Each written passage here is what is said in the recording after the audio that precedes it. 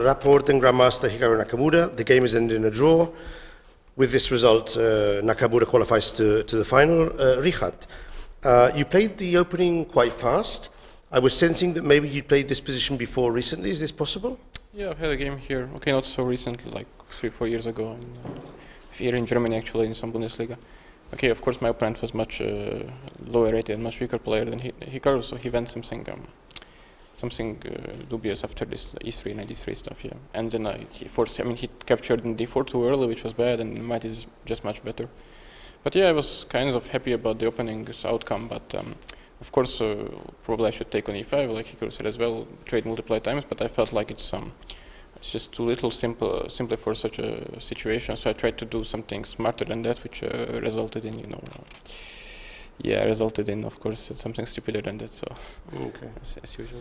Hikaru, did you, in your preparation, have this type of positions on the board? Was this something you were expecting today? No, I wasn't expecting it. I just very recently vaguely looked at this idea with knight c6 and d4. I mean, my opponent in the final, Levon, has played this quite a few times with black, so I was a little bit familiar, but not super familiar.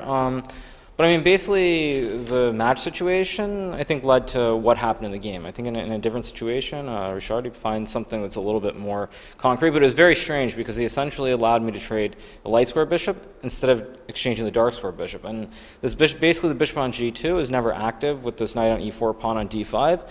And if he gets the dark square bishop, you can always go b3, bishop b2, and c4 and open a diagonal. So, I mean, somehow, of course, after the game, it's very easy to see why he shouldn't have allowed this, but I mean, match situation was, of course, very unpleasant, and so he tried to create something more rather than just play with the two bishops, which, of course, is very understandable. And I mean, at the end, I think maybe I could have tried for more if I really wanted to, but I mean, there's no need to waste time. That was my question.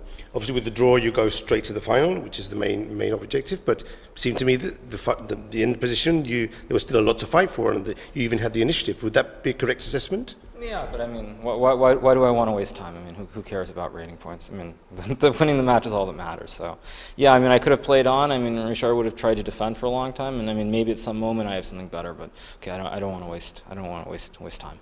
Okay. Richard, how do you evaluate your tournament globally, this first leg, and what are you going to work on for the second tournament in the Grand Prix? What are you going to try to improve? Yeah, I think I played very poorly overall here. I mean, I was very fortunate to qualify from the group stage. Yeah, also I just came here from playing Evgenij, which is like extremely long event, and also here I played every day very long games. So obviously I kind of ran out of stamina as well at some point. Yeah, I will just take some rest, and okay, I will play the next one quite soon actually in Belgrade. But yeah, it's kind of home turf for me since I lived there for a while. So it will be certainly nice, and yeah, I will be surrounded by loved ones and friends, and hopefully that will boost me. Okay. And Hikaru, final question for you. What does it mean for you to be in the final after essentially being inactive for the last 2 years in classical chess? I mean, it's nice, I guess. Probably not expected, but I mean, I felt that I've played well. I mean, I don't think I've done anything super special, but when you're solid and you take advantage of the few opportunities that you have, I mean, then good things seem to happen. But I mean, to be fair, yesterday's game also, I mean, there were moments that could have gone both ways. So I mean, I tried to play for more, and it worked out. But I mean, it very easily could have been the other way too. So it's nice, but not really that big of a deal. Would you say that your game with Esipenko was the most difficult one up to now?